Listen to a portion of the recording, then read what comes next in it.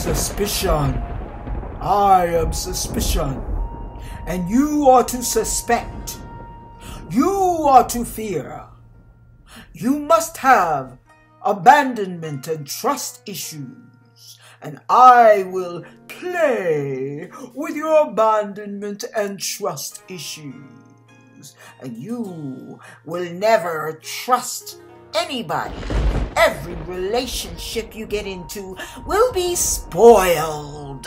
Spoiled rotten, because I will keep that fear and suspicion stirred up into a horrible, hellish stench that will keep you uptight. It will keep you frustrated. It will keep you frozen and paralyzed from being able to make decisions, because no matter what you do, it involves others. And you cannot trust anybody. You cannot trust others. You cannot trust them. You cannot trust him. You cannot trust her. And you definitely cannot trust the Holy One. No, you must not trust him, because he will do you wrong. I promise you, you better not trust the Holy One. Whatever you do, do not believe in him. You know his name. I perish to say it. I refuse to utter that hideous name in my lips. Now, we must carry on, because I must fulfill my plan in your life, which is to kill every dream, extinguish every ambition. I am to demolish every relationship because of your suspicion. Who is your suspicion? Yours truly. Thank you, thank you, thank you.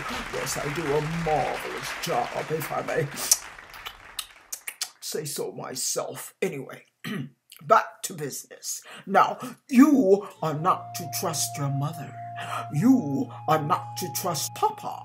You are not to trust anybody. Don't trust pastors. Don't trust your boss. Don't trust your co-workers.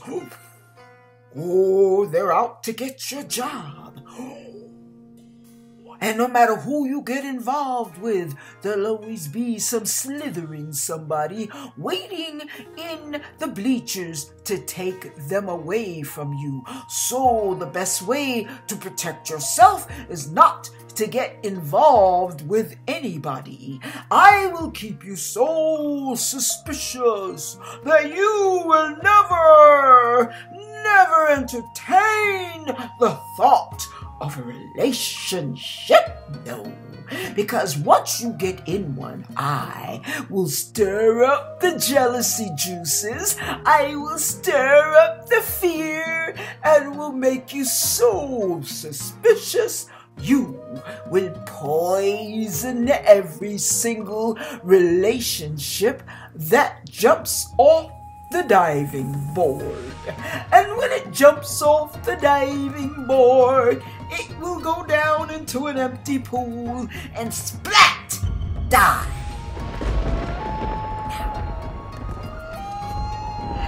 As far as your dreams and aspirations go, they're never to happen.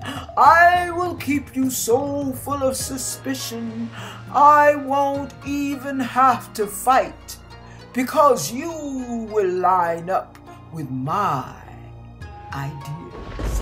And you will never go to school. You will never finish anything. You will never be able to complete anything, which will make you a failure. And when you become a failure, you will suspect that everybody is looking down on you. Oh, they are. Oh, they're talking about you behind your back. I heard what they said about you. Oh, you don't want to know. But if I were you, I would not make any friends. You don't need friends. You have enemies. With enemies like that, who needs friends? Because every one of your friends will become an enemy, and you will be even more suspicious. So rather than go through all of that pain, let's not trust anybody, shall we? Let's keep it my way. Let's keep the status quo.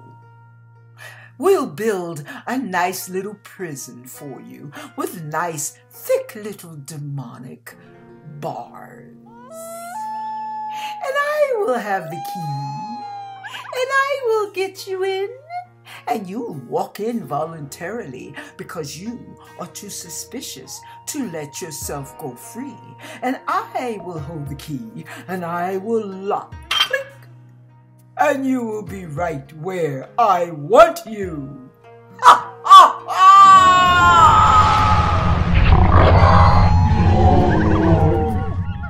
Your dreams will be dashed.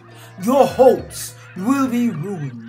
Everything you've ever longed for in life will go up in smoke, and you will curse the day that you ever heard of the Holy One. But I will make it even better.